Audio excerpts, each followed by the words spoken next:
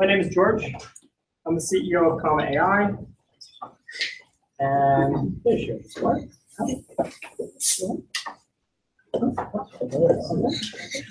All right, Comma.AI. So we have a self-driving car. We do, it's true. It's about on par. I'd say it's a little bit better than Tesla Autopilot. Has anyone tried Tesla Autopilot? Right? Cool. It kind of is where self-driving cars are today. You know, you'll hear from a lot of companies like Drive.AI or Zoox, or these companies have nothing, right? There's literally really 3 companies in the world with self-driving car technology today. There's Google, who has phenomenal self-driving cars, but Chris Urmson just left, and they will never ship. There's Tesla, who has a lot of the right ideas, but I mean, you guys are all eating the, I assume the food is free? At Tesla, there's no free food. There's no cafeteria. Now this is shocking, right? This is why, if you're good at machine learning, it's very in demand. Maybe too much in demand. I think machine learning people get paid too much. But why wouldn't you go to Google or even Apple? Why would you go to Tesla? Both Google and Apple have food. Apple makes you pay, but it's actually really good. Yeah, so we have a self-driving car, and our mission is to build the world's first superhuman driving agent. So how do you do this, right? So here's basically my idea. I'm not a, Google's self-driving cars all hand-coded with huge sets of rules, and I mean, in machine learning terminology, they hand-code features, right? They write feature detectors from LiDAR, which is a lot more structured than cameras. They write a feature detector. This is a car. This is a pedestrian. Then we're going to hand code sets of models for cars and pedestrians, right? This is kind of the old school way of doing things. Well, you guys all know something about deep learning, I assume. So here's my idea. How do you do it? How do you build a self-driving car? Well, start out with, how do humans drive cars? Right? Because we know this is possible. Humans are the only thing that can drive a car. You can Google self-driving car. They go about 1,000 miles between disengagement events, between a human needing to take over, which is not even close to the safety record that humans have driving cars. Humans are actually really good at driving cars. Who can take a guess at what the fatality rate is? How many miles you think before you die driving a car? What? 60 million, close. Oh, yeah, about 100 million miles. Before you die driving a car, right? So don't drive a car 100 million miles. That is actually really incredibly good. And then some people will tell you things like you need LiDAR for self-driving cars. You don't. The reason humans do crash cars is almost always one of 3 reasons. They are drunk, they are distracted, or they are asleep. Computers don't do any of those things, so even if we built a computer that used the same sensors as a human, you should be able to build a really phenomenal self-driving car. So, well, humans have eyes, or like cameras, pretty much the same thing. Human eye is actually a really incredible camera. You got, the thing that's really unmatched about the human eye is the dynamic range. So if you guys are familiar with how camera sensors work, you pretty much set one gain globally for the whole sensor. Some of the new sensors, you can set alternating row gains, which is pretty cool, but the human eye has different patches can be set to different gains. Human eye has phenomenal dynamic range, but you can get really good cameras today. So let's get a really good camera, hook it up to, well, a brain, and then the brain controls these actuators, pedals, and a steering wheel. So I'm gonna erase this. We have another one over there. Let's draw out the diagram for what this thing is. So here we have our camera input. We'll put it through my CovNet. Right? We'll do some fully connected layers, and we will output literally steering, gas, and brakes. Right? So why doesn't this work? What did I forget? Right, why can't I just do this? I have a camera, I get it. Tons of data to do this. So we're missing recurrence, right? We're going to need some sort of recurrence. But basically, once you add in recurrence, this system should be able to drive a car, right? So, being the let's get a huge data set, right? Let's get a huge data set to shove into this thing. How did we solve computer vision? We did not solve it by working on our orb features or our SIFT features and refining our whatever, the SVMs. No, we didn't do that. We just made really big neural networks, really great optimizers, and a huge amount of data. So this is what we did. We have a phone app called Schiffer. The iOS version is called Dash. The guy who wrote the iOS version is like, this is actually a good app. You can't call it something terrible like Schiffer and use that as an icon. So he branded it pretty nicely. But this is how much data we've gathered. We have 300,000 miles of 30 frame per second video of people driving cars. So what we can do is we can take that video and we can back solve for what the steering gas and the brakes were at every position, and then we can train this huge neural net. Shouldn't this be a self-driving car? Should work, right? Well, unfortunately, it's not quite that simple. I'm going to show two of the problems that we ran into with this rather naive idea. Behavioral cloning, which is what this is, does not work, right? Behavioral cloning, like let's straight up take tons of pairs of camera data and outputs, and let's just backprop this. You are trying to clone the behavior of a human. And I'll draw two scenarios for why the very naive thing that I drew up here does not work. And see if anyone can come up with solutions for it. So scenario one is this. So basically the way we've actually parameterized the network is not quite to steering, gas, and brakes. We've parameterized it into paths, right? So the network takes in a picture and outputs the path that the car should drive. So in this scenario, where these are your two lane lines, this is your car, the car will continue in a straight line and it will output a straight line, and it's pretty good. So how about this scenario? The car is over here on the left side of the lane. Never mind how it got here. What do you think the net will output? Drive in a straight line. Drive in a straight line. And this is not what you want. You want the car to recover and go back to the center. But this is a problem with behavioral cloning. Behavioral cloning does not have a goal in mind. Behavioral cloning is just like, let's autocomplete whatever we've seen before, right? So we've seen in this scenario, most people drive in a straight line because probably there's some latent variable like a truck here, right? So the human is on the side of the lane, and that recovery movement only happens for a tiny amount. So let's just talk about like going around a truck. Let's erase this and move into the time dimension. So in the time dimension, you're going to have this. You're going to have, here's your steering angle. You're going to have a tiny blip which goes up here, and then you're going to keep your steering angle straight, and you have a tiny blip which goes down here, right? So this is like time, and this is like steering angle, right? If your loss is something like mean squared error, you just don't have too much to lose by always predicting straight. So this is one of the big problems. So how do you solve the problem? What's the traditional technique? What am I missing here? How do you use machine learning for this? Someone mentioned it to me before. Machine learning for video games. Reinforcement learning. Reinforcement learning, right? So reinforcement learning, you run into an interesting problem. Reinforcement learning requires one of two things: either a simulator or an environment which you can actually act in and go explore, exploit. Well, I don't really want my self-driving car exploring, right? Simulators. Chris Ernston, the head of the Google self-driving car project, just left. Who says came by the office. And it's quote I really liked. Simulation is doomed to succeed. Of course it is, right? Your simulator is nowhere near as complex as the real world. Your net is going to learn, usually, tricks of the simulator, and it's unclear how well these things translate. That's a difference of opinion. You have people like OpenAI who think they can solve all of AI in simulation. I don't necessarily believe it. I think you'll be able to do some stuff, and you can test certain stuff in simulation, but to truly build something in a simulator and then put it on the road, I don't think it's going to work all that well.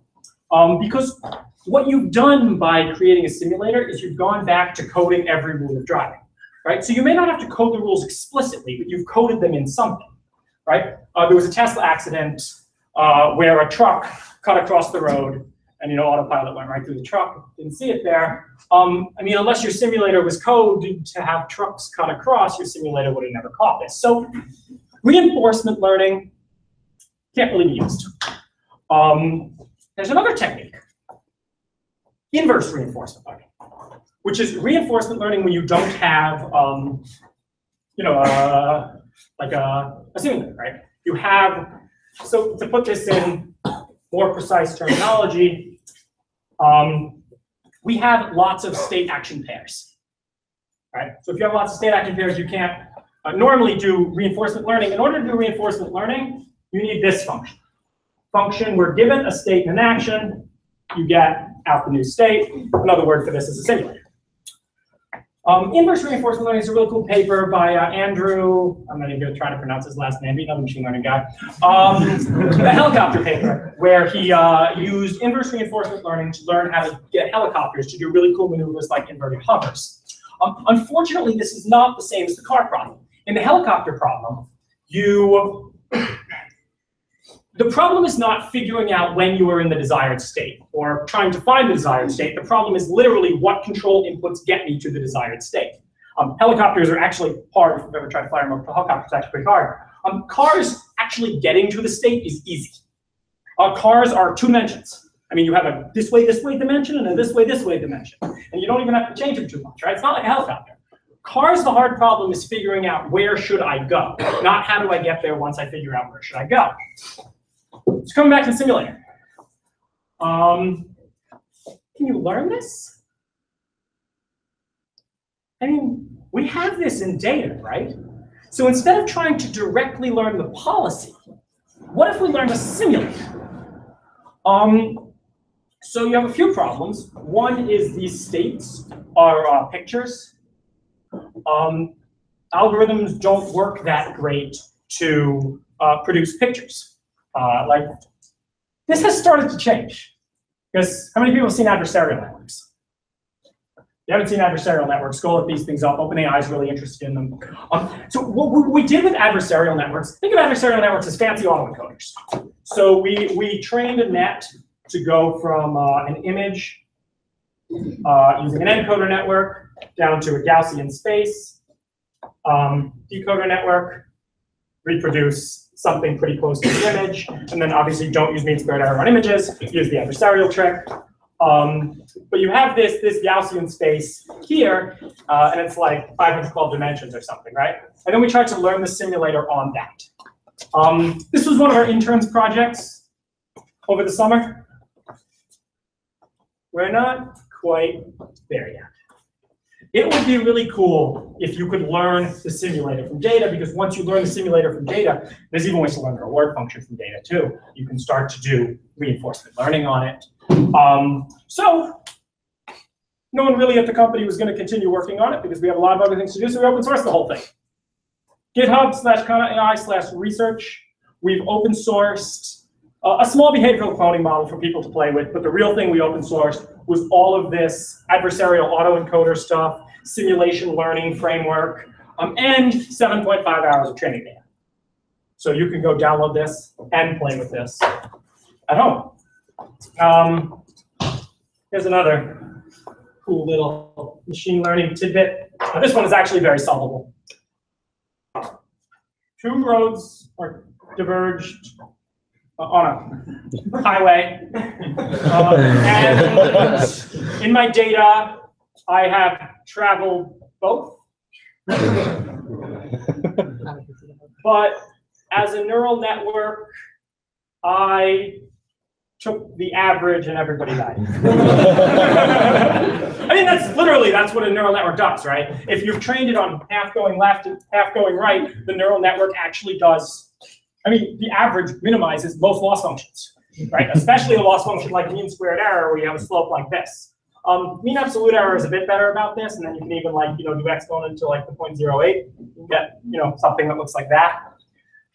That's better. But the real solution here, anyone have any ideas? What's a better loss function, right? You don't use mean squared error because you're only outputting one path, right? How do you output 2 paths? This mixture of Gaussians, right? Like I can make my output space literally whatever I want. And if I make it like a mixture of Gaussians, I can then use KL divergence, and I can train that actually on the multiple paths. Obviously not my idea. Alex Graves' handwriting prediction, really cool stuff, and you can use this for cars as well. How am I doing on time? You got 10 more. 10 more. All right. So yeah, I mean, you can basically, if you ask me to write the equation for a Gaussian right now, I have to scratch my head a bit. But you can parameterize the output space instead of just saying, you know, this is where the path is. You just say, like, how about mean 1, standard deviation 1, mean 2, standard deviation 2, and you want to minimize the KL divergence with the truth. Right? So that's a full distribution, right? If you're doing something like mean squared error, that's not a distribution. Mean squared error is a whole lot more like, I think you can actually view it as things with a standard deviation of 1. But you can parameterize it like this, and you can call this the loss function itself. And then when I want to figure out what my loss is, I can actually evaluate the function at that mixture of Gaussians, and I can take the loss analysis. So yeah. What if there's 30 paths? You do. Well, there aren't, right? I mean, how many paths are there in driving? How many reasonable paths are there like ever in driving? You're in a highway. You have 40 cars. They're all going below the speed limit. Yeah. You want to go interweave between these cars. You have the data. Oh, well, you don't want to predict that far in advance, right? So that's like beyond your threshold. So it's like, if you want to weave around a car, that's a maneuver, right? So on the highway, your maneuvers are usually continue straight, go into the left lane, or go into the right lane, right? Or if there's no right lane, sometimes there's an exit. But it turns out that 3 can parameterize almost all driving situations, except for maybe one intersection in Worcester, Massachusetts, where you have like 4 weird things. But like it's 3, 4, it's small. It's small, so that this actually is no problem. Isn't the KL divergence expensive to compute? No. No? Why would it be expensive? I mean, you're all these totally distributions. Well, but I don't have to evaluate the entire distribution, right? I just need to evaluate the distribution at the one point in which my ground truth exists. Okay. So it's really just as cheap, right? And this is all differentiable too. All open source, you can, we wrote like these loss functions for Keras. We like Keras. Yeah, we wrote these loss functions for Keras, and it's just like, you write it out. You have to evaluate it at one point. It's really very little more math than mean squared error. Well, I mean, extend it one at a time. If you want to work it through, start with mean squared error, then make it a Gaussian, right? So you don't need to give it a mixture of Gaussians. You can start out with just a Gaussian loss, right? And this is helpful too, because it tells you when, for example, in this scenario, it may still predict the center path, but it would predict the center path with a whole lot of uncertainty, right? You want to know when cars are uncertain so you can disengage the system. So yeah. That is our main application of machine learning at Comma.AI, and the holy grail is to take all of this data, put it into a massive, massive network, and build a superhuman driving agent. There's another really cool application that we've been working on. We've been working on a bit more seriously because there's huge opportunities to monetize this right now. Self-driving cars are. You want to go real, true self-driving cars. It's not just a technical problem, it's a political problem. I don't play politics. But mapping. We have all of this camera data of everywhere. This is like Street View, but instead of just having one pass of the streets, it does have some streets. And it's live updated. We have a live updated Street View.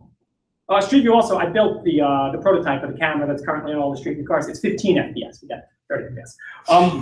Double. That's double. I'm a big fan of double. Vivian, am I a big fan of double? Big fan of double. I love double. Elon Musk, I'm going to charge him double. Mapping. So yeah, this is our coverage of SF from this app. What about Kansas? Well, this is our coverage of the US. So I'm sure we got a few users in Kansas. But the idea is basically this. You guys know what SLAM is? It's robotics. The first person who figures out, it's all feature-based too. The first person who figures out how to make a deep learning SLAM, well, actually, don't figure it out just yet. Come work at Comma.AI, figure it out at Comma.AI, and we'll all get rich. No, but SLAM is this idea that it's simultaneous localization and mapping. So we have all of these cell phone videos correlated with GPS, correlated with accelerometer data. For some people, correlated with the CAN bus on their car. CAN bus on the car is getting you speed, steering wheel angle, and different wheel speeds. Every wheel on a modern car has a different speed sensor. So when you go around a turn, you know, the wheels on the right spin slower than the wheels on the left. You go around and turn. So yeah, you can get all that data correlated together, do a super good job of recovering the location of the car. And then points in the real world are in 3 dimensions.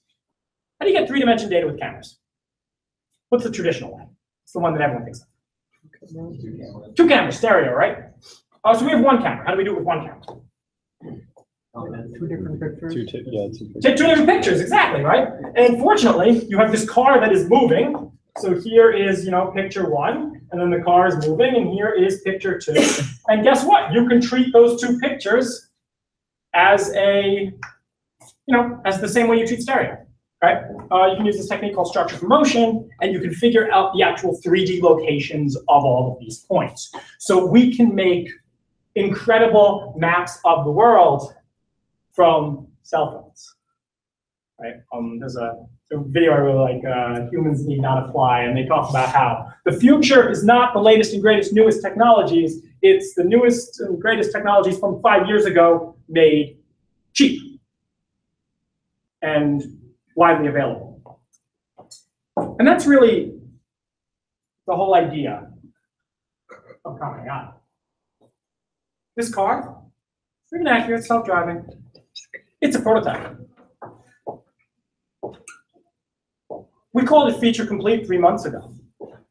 For the last 3 months, what we've been working on is productization. Unlike every other self-driving car company to date, except Tesla, we are actually going to ship a self-driving car. Self-driving kit by the end of the year for under $1,000. And then, once we have all of these kits out here, and we have a model deployed to all of the kits, every single mistake any one of those cars made will be sent to us with all of the data back through the cell phone network. And we can make our machine learning algorithms better. And then, if our self-driving car is better, well, no one's going to buy the competitor's self-driving cars. So more people will buy ours, which will give us more data, which will make our self-driving car even better. This is positive feedback. We plan to own this entire space in 3 years. If you want to work here, visit Comma.AI. The interview is hard. That's the thought. Yeah, thank you.